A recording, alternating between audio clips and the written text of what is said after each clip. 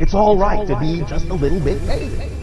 Being creative is being a little bit crazy in just the right vibration.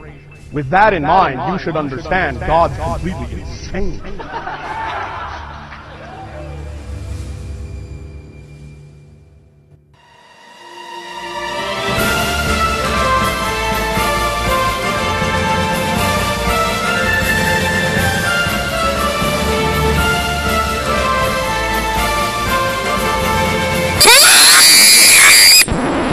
What we're talking about here.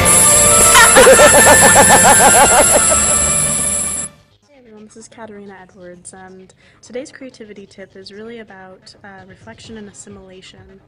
So if you have been following the past 2 days, you'll notice that I was talking about, traveling and going out and really expanding your surroundings so you can take in new information that can actually enhance whatever creative thought processes you have going on, because when you're putting in new information, you're going to start seeing things in different and new ways.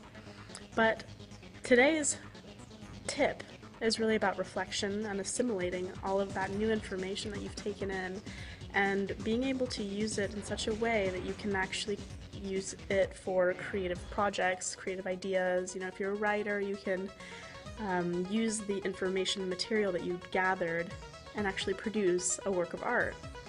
So if you're not setting aside at least 15-20 minutes a day to be creative in some capacity, you're really shooting yourself in the foot, because here you are taking in all of this new information and you're not putting anywhere, you're not using it to put anywhere.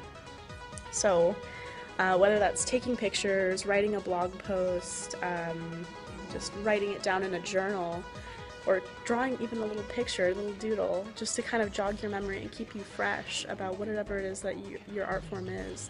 I really encourage that, because that gives you an outlet for all of the new stimulus, as well as you're building ideas in the now for future projects that you might want to go draw upon later.